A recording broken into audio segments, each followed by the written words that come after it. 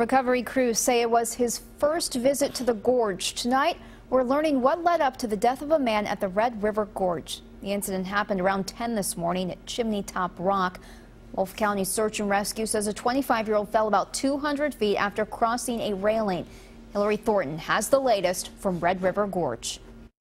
Around 10 o'clock Sunday morning, the Wolfe County Search and Rescue team was called out to Chimney Rock, a place unfortunately they are familiar with, for a hiker who had fallen off of a large cliff after crossing over the safety railing. He jumped across and apparently had rolled his ankle when he landed on the other side, and it pitched him back and he fell off the right-hand side of the cliff.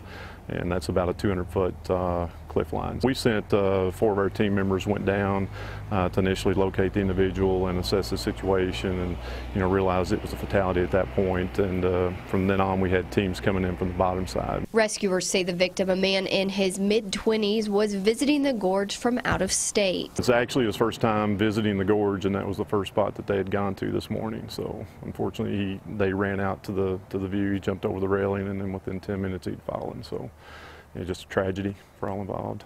Sunday's fall victim makes the 3rd fatality that search and rescue crews have worked at Chimney Rock this year alone. It's a breathtaking view, and people love going to this particular spot. Unfortunately, they tend to climb over the railing, and when you do that, I mean, your life is certainly in danger.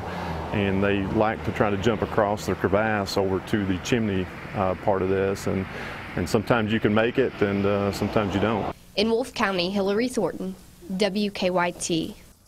Crews from Powell and Menifee counties also helped with the recovery. The coroner has not released the victim's name.